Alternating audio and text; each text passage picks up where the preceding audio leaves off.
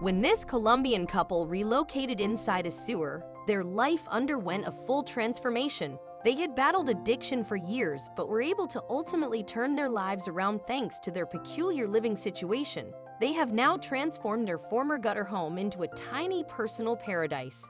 This tale demonstrates that you should never evaluate someone based on their appearance or manner of life. Despite residing in what most people wouldn't deem to be appropriate living accommodations, this Colombian couple is incredibly content. We're going to show you what Maria and Miguel's Colombian home in the sewer looks like today. Warning: it's not what you'd anticipate, so make sure to keep watching the entire video until the end to know their story. In this world, there are two categories of people: those who value worldly luxury and those who do not. You can tell that Maria and Miguel are among those who don't by taking a glance at their sewer-based home.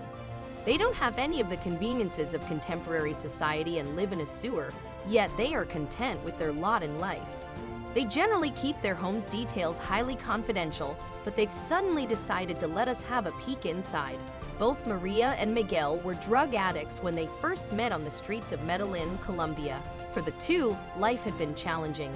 They didn't have it easy either because the city they lived in is notorious for its violent crime and drug cartels.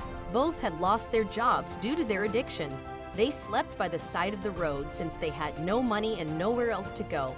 They ran across each other while sleeping nearby, and they soon fell in love as their bond grew over time. When they were together, they at last felt like their lives had meaning. Things seemed to be poised to get far better than they had in previous years. They made the decision to overcome their addiction and live happily ever after. Without any money, it was difficult to find a place to live. They had to find another somewhere to sleep because they were unable to pay rent or a mortgage. Although they were accustomed to camped out by the side of the road, they now desired their own home. Miguel eventually came across a location that would work just for them. Miguel had discovered a sewer that wasn't in use. It was entirely dry and resembled a bomb shelter somewhat.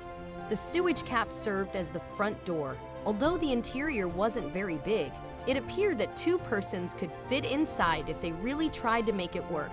So the two remained in the sewer for the ensuing 22 years. They were able to entirely overcome their addiction as their love for one another only became stronger. With time, the couple converted their sewage into a comfortable house. They have everything they need. Even a small kitchen, lights, and electricity are provided. Although it isn't very big, their sewer home has been separated into various sections. They don't mind if their house is a little messy, and they claim that nothing compares to sleeping on the streets. The two have successfully utilized the area. They keep their clothing on improvised shelves. They had a dog who they named Blackie, and when the spouse is away, Blackie skillfully protects the house. Is it really true that there have never been any thefts from the sewer home? Miguel and Maria want to spread a message to everyone. They've finally given us permission to see into their sewer home because of this. They want to demonstrate that true love is more essential than material possessions. Love allows you to overcome any obstacle, residing even in a sewer.